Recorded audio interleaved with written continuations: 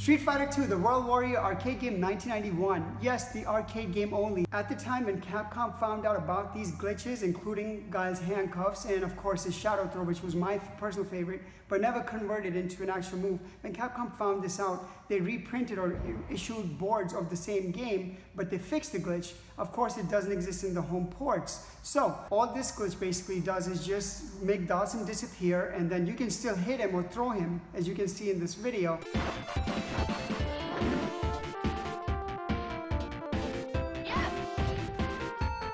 And that's pretty much it. But in future games, Dawson actually got this as a special move, which was really, really nice.